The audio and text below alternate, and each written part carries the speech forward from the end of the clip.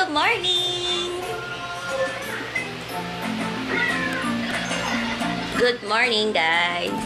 Ay, Ka-Oanders, o, diba? Meron na kaming tawag sa mga subscribers namin ngayon. So, ngayon, ipapakita lang namin ang aming weekend routine for this vlog dahil usually, weekends lang naman kami nag-vlog dahil weekdays ay may pasok kami at busy kami at weekdays lang kami nagkakasamang lahat. So, let's start.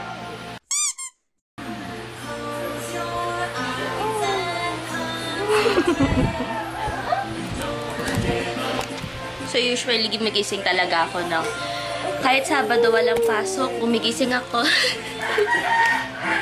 Ano ginagawa mo? Halika! Ano ba yan? Ano? Wait, may niluluto pala ako. Wow! Oh, mami! Luluto ako ng fries at nuggets for breakfast dahil yun lang naman ang kinakain ni Pipa. Pero etong batang to eh, napakakulit to. May tabo pa sa ulo. Hoy! Tingin, patingin. Good. Hi, guys!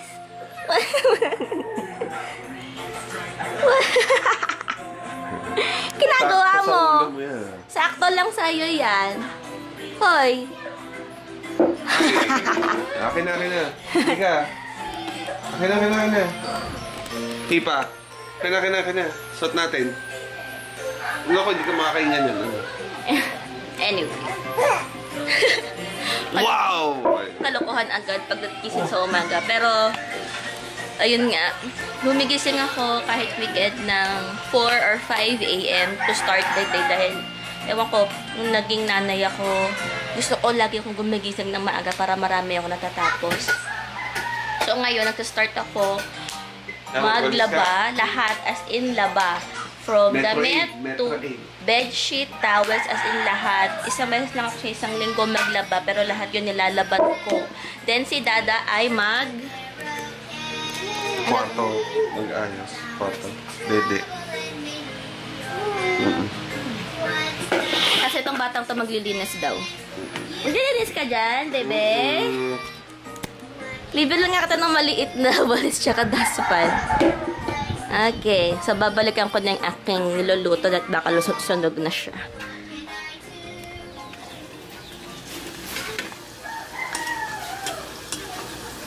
So, ngayon, hininaan ko muna yung tubig dahil galing siyang freezer. Ngayon, lalaksan ko na siya para mag-crispy na siya.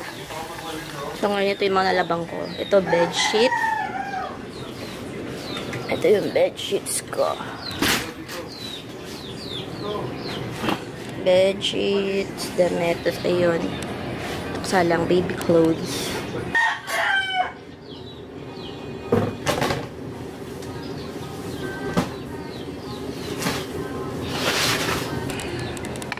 So, yun. Diba? Ang dami. Tapos, ito ngayon yung sa washing machine. Sinalalang ko na siya kanina. Dryer na siya at 9 minutes na lang. Tayo magsasampay na. Ang dami rin gamit ni Pipa. So, ay! Doon ka sa loob magwalis. Doon. Carpet, doon sa loob. Dali. Dito sa loob. May patay na ipis siya. Oh, get your slippers muna para lalabas tayo. Halika. Yan, so nag-attitude na siya ngayon.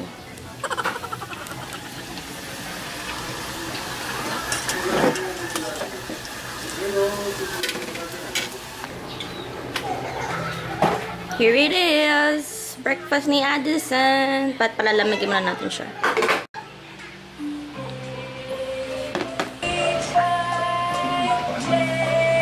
Mainit pa ha? Saka yung water.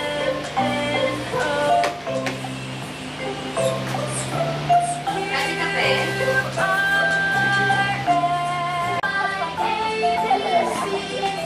Nagkakalat lagi ng tubig sa bago.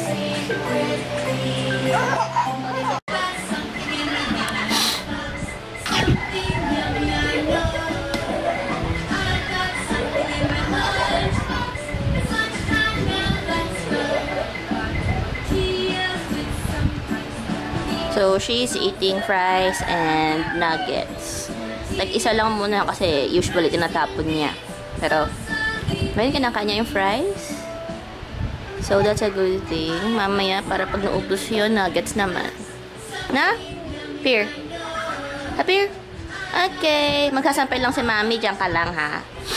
Kasi si Dada may gagawing iba.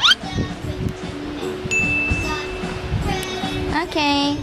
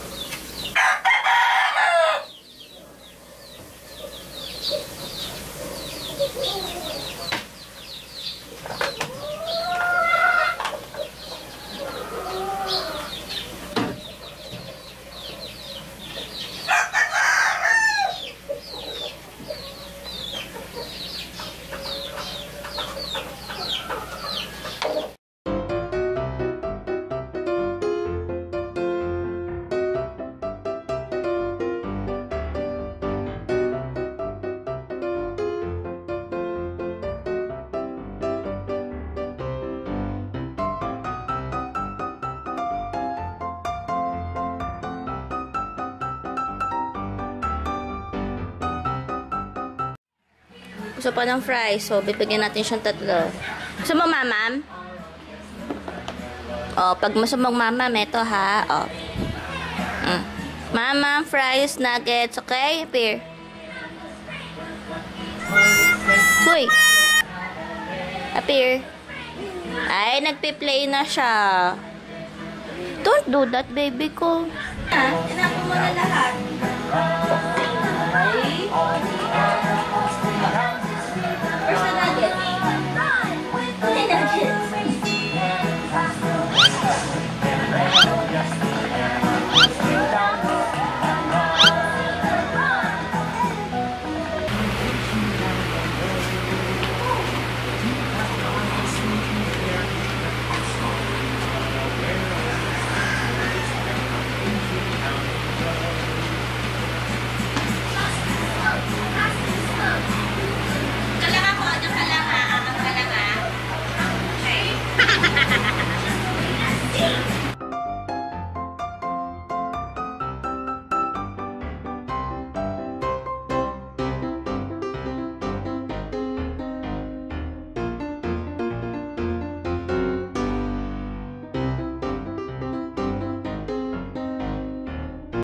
Kinukuha siya ng lolo o kanya para ilabas siya. So, siya talaga yung nagbabantay kay Pipa kapag morning, mga ganitong oras.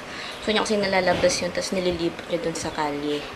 Kaya, si Pipa, kilala dito sa amin, sa kanto, yung mga tricycle drivers. Dahil, kumbaga, nirarampa siya ni lolo o kanya. So, yun. Tapusin ko na yung pagsampay ko, then mamaya, hindi ko dala ko ng gagawin ko. Mommy brain. So, anyway.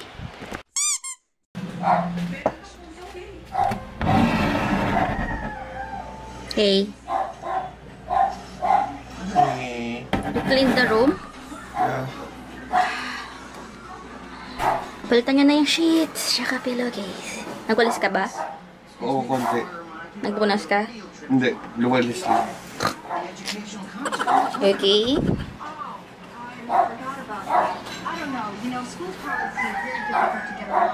Later, we're going to declutter para sa donation sa Taal victim, okay? Oo nga. Kasi... Bukas daw yan. Sino po mo ayusin yung sa taas? Oo. Bukas daw gagawin. Sinakabi? Si tita. Okay. So, medyo lumundo yung aming shelves dito. Babarin namin. Kasi...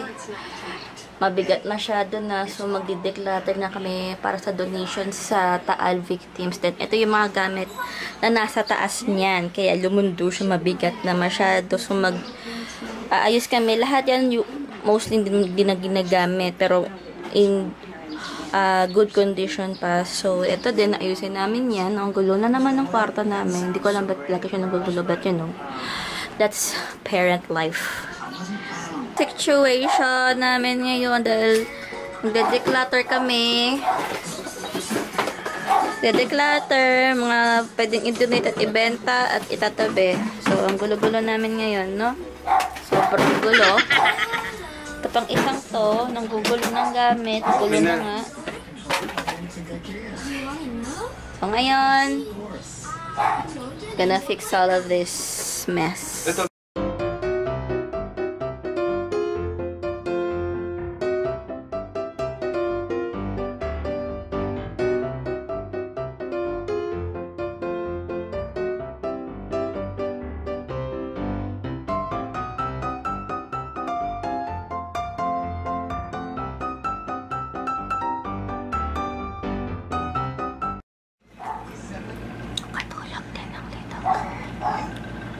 Tulog siya. Hindi pa naliligo. Ba't may mga sticker pa. Ayan. Makakakilos na ako ng maayos. Okay, ito na ang ating school girl going to school again. Oh, ang kanyang OOTD. So cute. Oh, hi! Going to school! So, today is Saturday. At ngayon pupunta kami sa school niya dahil meron siyang pasok. Mga guys, this is my second day going to school and I'm so excited. Are you excited? Ah! Wow, wow! Ganda ng headband. Wow. So, what can you say about your school? Wow, ganda. Tapos, mabait ba si teacher? Ano bang pangalan mo? Ano bang pangalan ng teachers mo? Hindi ko rin alam eh. Tanungin mo later, ha? Okay? Oh, okay. Sabihin mo, we're here na. Napa-open niya talaga yung camera, actually. Diba? Let's go. Go to dada na. Okay, gonna take a video of you too. Bye. Bye! Bye!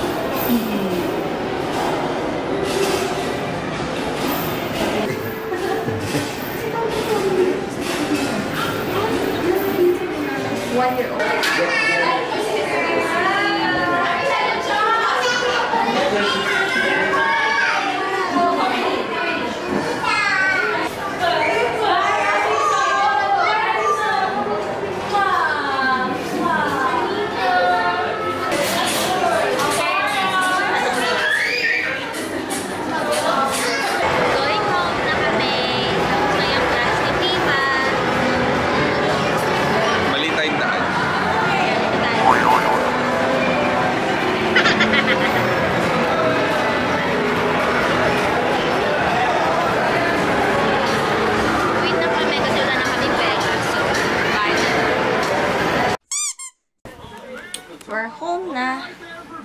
So, ngayon kami ay nagtitiklop na ng mga nilaban namin kanina. So, si Daddy na yan. Tapos, yung maliit na bata na galing school, biglang nilagnat. Di ko alam kung anong dahilan, pero mainit siya. Pero, on the other side, good news, meron siyang star again from school. 4 yung star. Wow! Good job, Daddy. Appear kay Mami. Appear? Ay, ayaw. Ala na? Malaki yung ito. Hindi na siya masyadong umiyak. Hindi ko lang nakuhanan. Pero, okay siya. Hindi naman na siya masyadong umiyak. May paglaro na siya. Gano'n. Yeah. Oo. May pag-play na siya dun sa mga ibang classmates niya. Ay, hindi pa naman sa classmates niya. Kumbaga, nakipag-interact lang sa mga teachers. Pero di siya umiyak. Yeah. Naiwan na rin. Hindi ko nakukuhanan yung iba eh. Kasi yung mga nakaharang sa doon.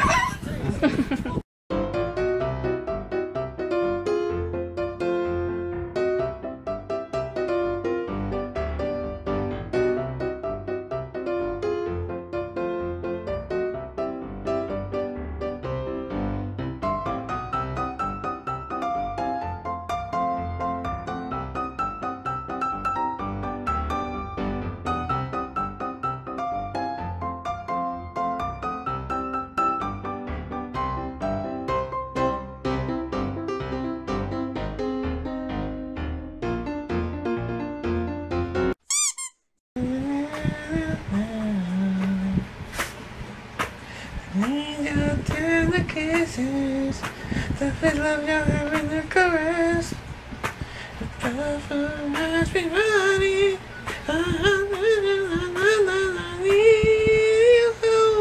If you're not here, by my side, a little love keeps me alive.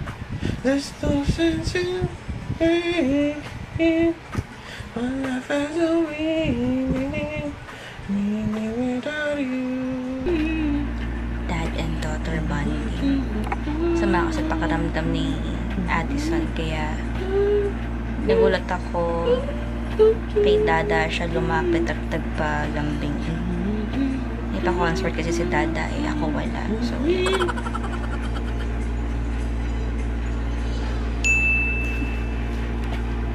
tomorrow na ulit, guys. Bye!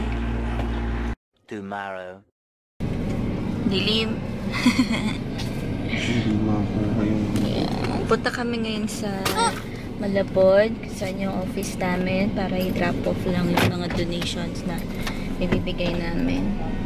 Tapos from there, doon na lang kami mag-grocery sa mall malapit doon. So, yun lang. Dito kami ngayon sa Landers. So, we decided dito na lang kami magda-drop off ng donations namin dahil medyo mapapalayo kami kapag nasa Malabon. So, dito na lang kami. Dito na lang kami sa kotse ni Addison kasi wala magbabantay sa car dahil drop off na lang naman kami. Hindi na kami papasok dun sa loob. Si Dada na lang. So, meron naman daw fill up ng form. Tapos may tutulong na kumuha ng mga donations.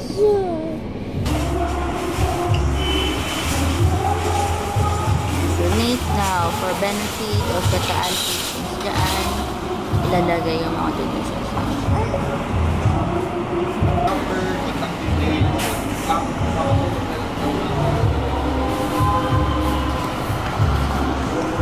Okay na? Nag-fill up lang ng form din. Ibababa na yung for mga for donation, for Taal. May kukuha na lang daw.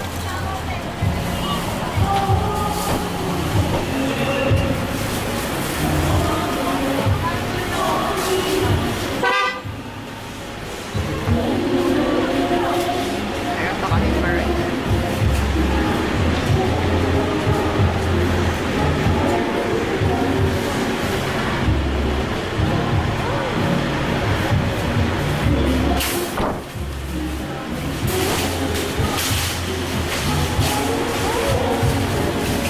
Si Kuya kukuha. Thank you, Kuya. Babay ka na kay Kuya. Namar. A few moments later.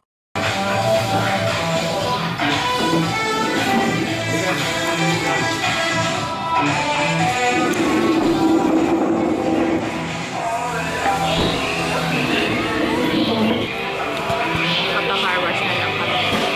After namin mag-drop off ng donation sa Landers, kami ay magpapa-car car wash.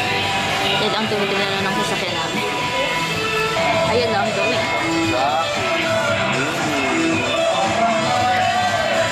So dirty.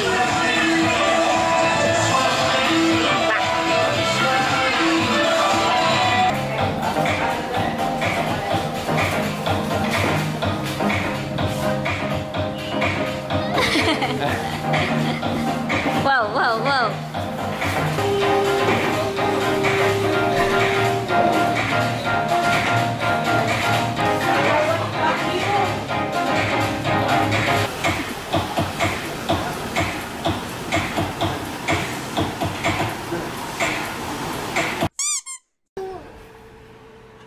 Gagawin kita ng tsaa, ipagluluto kita. Madali na naman matutunan mo ngayon, diba?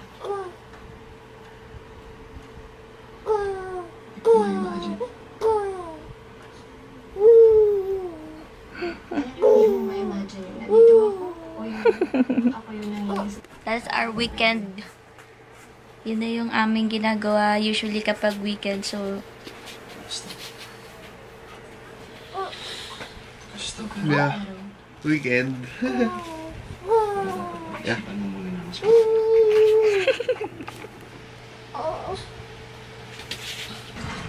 yeah, that's basically how our weekend is. Pero hindi lagi nagdo-donate. Yeah. Kasi ngayon lang yun. meron lang kasi syempre nangyaring national calamity. So, nag-donate kami, nag-declutter ng di oras. Tapos, yeah, it felt good. We did a good deed. One good deed a day. Mga ka-Oanders namin dyan. So, kung willing kayo to help our fellow Filipinos na nabiktima ng eruption ng Taal volcano, mag-donate kayo ng inyong mga used clothes. They need that. Mga bed sheets, towel, underwears. Mga underwears. Hindi, syempre hindi yung used. Bagong underwears. Mga pang baby stuff. Syempre may mga bata. May mga baby doon.